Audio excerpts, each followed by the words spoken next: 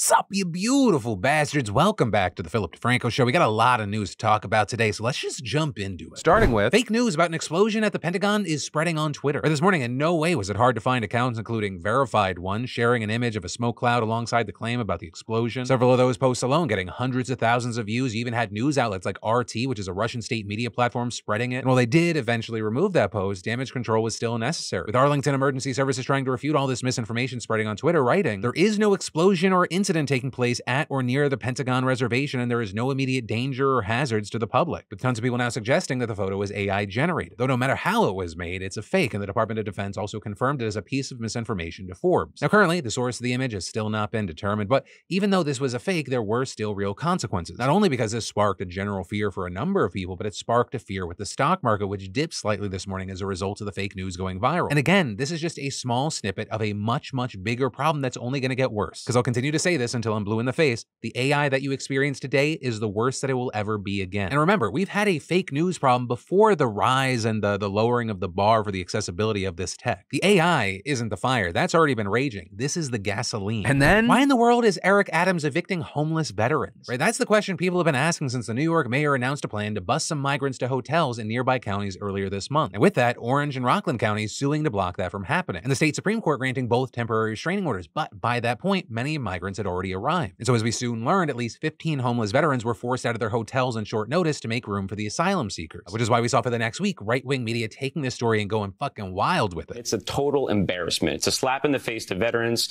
to citizens of New York and this country who are really being cast aside to allow for asylum seekers to come here. These are our nation's heroes. These are our veterans. These are the best among us who deserve a helping hand. They put their lives on the line. If you're going to have to choose one desperate person over another, choose the ones who are already helping, who have served this country. Except now it all looks like it was complete and total horseshit. Or because several of the homeless men that were supposedly kicked out of the room say they were duped by Sharon Toney-Finch, a nonprofit leader who houses the homeless, with her associates allegedly going to a shelter looking to get volunteers for a trip to Connecticut to speak to a local politician about homelessness, with then 15 of them meeting her at a diner where she bought them food and alcohol, then rounded them up in the parking lot and presented her plan. Or instead of a politician, they would go in front of a local chamber of commerce and pose as military veterans who were forced out of a hotel to make room for asylum seekers. And if they weren't comfortable with that, she allegedly instructed them to say they had PTSD and couldn't speak. And so they did it, and the New York Post picked up that story with it going viral in right-wing circles. But then the homeless men say that Toney-Finch took them back to the shelter and promised to return with their money, but just never did. So they spoke out, and other holes in the story began to emerge, with the graphics expert telling a local outlet that the photos of the hotel receipts supposedly paid for by Toney-Finch appeared to have been altered with smudges behind the darker type and had different fonts. The hotel manager also reportedly saying they had no record of the transaction, no veterans were at the hotel, and nobody was kicked out. And so now we're seeing Toney-Finch saying she only told a Republican state assemblyman that she had homeless veterans who were displaced, not that it was because of asylum seekers. But he says he felt devastated and disheartened after he confronted her about it and the truth came out, saying, quote, "She alluded to the fact that maybe it's not exactly how I said it was." And then when the Associated Press confronted her on the phone, she reportedly said, "We should have verified better," with her then quickly hanging up after further questioning. And with this, we've seen continued fallout all over the place. Things like Fox News host Laura Ingraham having no choice but to apologize for spreading misinformation. Turns out the group behind the claim made it up. We have no clue as to why anyone would do such a thing. And all this is the New York State Attorney General is now saying she's reviewing details of the incident to determine whether she'll open a formal investigation. And Mayor Eric Adams also saying he supports a probe of the incident. And then, how much actual influence does Andrew Tate have? That was not the focus of some random op-ed that we're going to talk about, but rather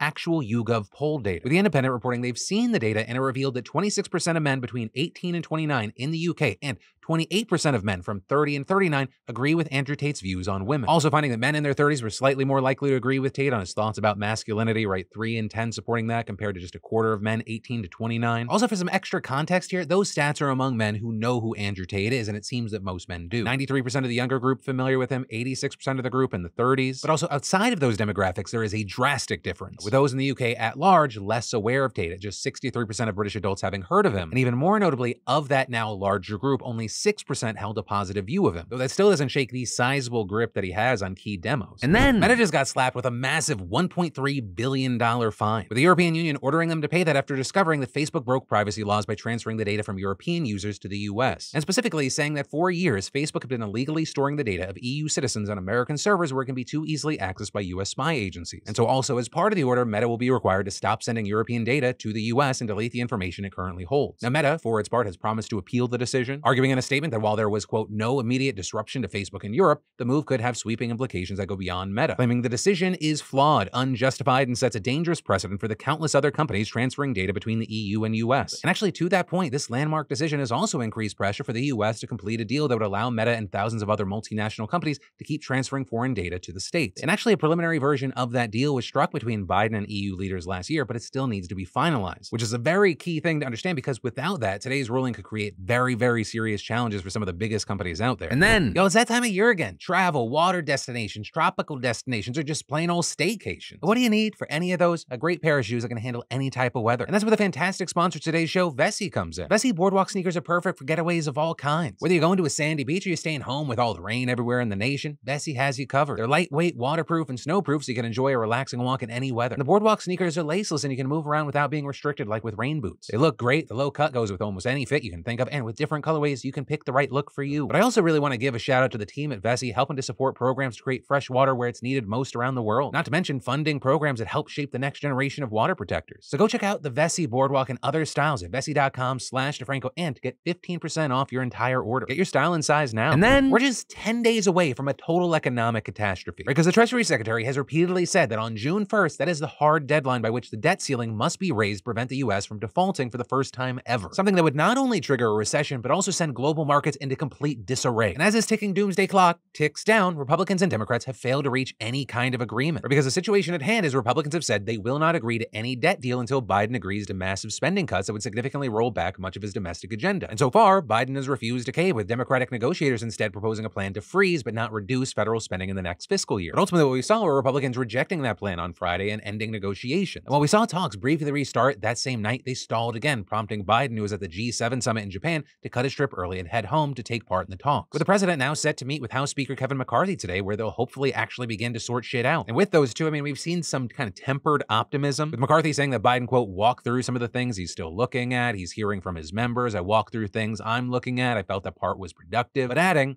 look, there's no agreement. We're still apart. Biden also echoing that, and while that may not sound incredibly optimistic, it is a notable and big shift from over the weekend where Biden slammed House Republicans, even at one point saying, I can't guarantee that they wouldn't force a default. And also, very significantly, Biden once again raised the possibility of invoking the 14th Amendment to declare the debt ceiling unconstitutional because of a clause that requires the U.S. to pay its debts, with him having said at the summit that he believes he has the authority, but reiterating that that is a last resort option. So while we wait to see how that plays out, I think it is important to talk some of the specifics of what happens if we actually see America default. Right, as some reports have noted, the most dramatic impact might be a pause in regular federal payments to tens of millions of American families, including seniors on Medicare and Social Security and people relying on food stamps. Additionally, veterans who served our country would be impacted, as the government's supposed to pay out $12 billion in veterans benefits on June 1st. Also, many of the millions of federal employees would be placed in this limbo, with the federal government unable to pay the $4 billion in salaries it needs to by June 9th. A situation impacting a broad group of essential workers like military personnel, food safety inspectors, air traffic controllers. But for now, we're gonna have to wait and see. The unfortunate thing is the thing we're waiting to see is a total economic collapse or not. No biggie. And then an 8-year-old girl died under the watch of U.S. Border Patrol, and there's been a wave of backlash as information has come out. All this reportedly starting on May 14th, when the girl who was at a Texas Border Patrol facility first reportedly complained about abdominal pain, nasal congestion, and coughing. She then tests positive for influenza. Officials begin treating her with acetaminophen, ibuprofen, and Tamiflu. And by this point, they reportedly knew about her medical history, which included heart problems and sickle cell anemia. But then with all this, they reportedly just transfer her and her family to another facility in Texas, which her mother says was dusty and smelled like urine. And the first day there, her daughter woke up with a headache and a fever, with the mother saying that the agents repeatedly ignored her pleas to hospitalize her daughter over the next few days. Like when she complained to one agent about her daughter's bone pain, she says he responded by saying, oh, your daughter's growing up. That's why her bones hurt. Give her water. And then when her daughter was struggling to breathe, she says doctors still refused to send her to a hospital. At one point, she even says the girl stopped walking and couldn't eat because of a sore throat, with them ultimately on their last day in CBP custody going to the facility's medical unit 3 separate times. One for vomiting, a second time for a stomachache,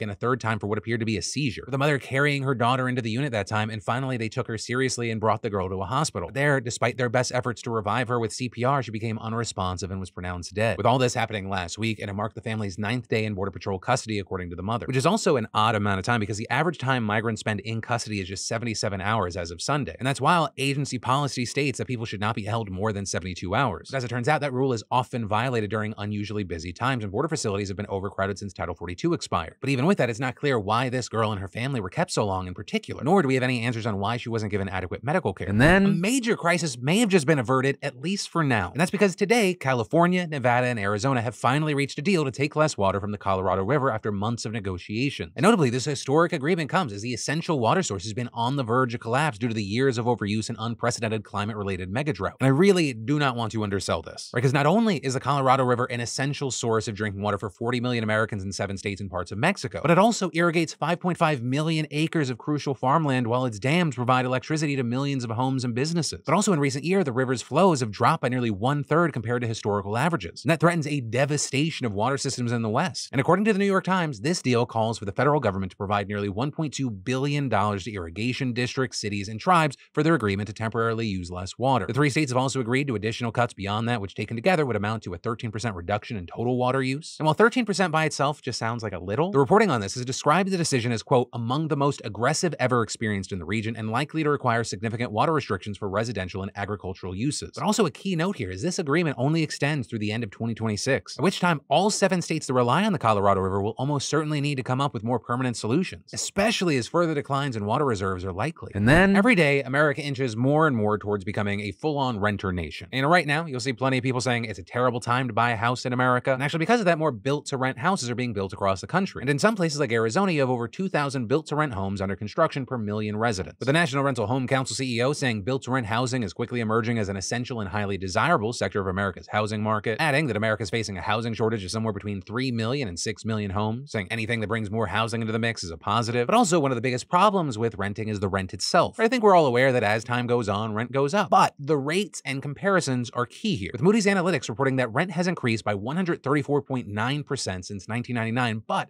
income has only increased by 76.8%, meaning that today, the median renter would need to pay 29.6% of their monthly income on rent alone in the first months of 2023. And all this is a recent Redfin report said that there are only 4 major cities where a typical house has a lower mortgage than cost of rent, right? And that's connected to the rising interest rates, which is also why you have a lot of people not selling their homes right now and instead being interested in renting. Right? If you own a home and you got a mortgage with like a 2.8% interest rate, who's selling? Like, unless you need cash on hand, like you want to be super liquid. Or just to highlight the drastic change we've seen over the last few years, let's say you buy $1 million house, you put $200,000 down, right? You have an $800,000 mortgage. If you got that at a 3% rate, you are paying $4,160 a month. But if you did that same thing at a 6.5% rate, you are looking at a monthly payment of $5,844. That is a drastically different world. So that's why you have so many people saying like, oh, I feel like I have golden handcuffs on. If I sell this property with the intent to buy somewhere else, I'm just fucking myself. But if I now rent this house out in a world where 6.5% is what's expected, a person can probably make a nice profit, even though, as is often the case, the person most dumped on is the renter. And that's where I'm going to end today's show. As always, thank you for watching, liking, being subscribed to these daily dives into the news. My name's Philip DeFranco. You've just been filled in. I love yo faces, and I'll see you tomorrow.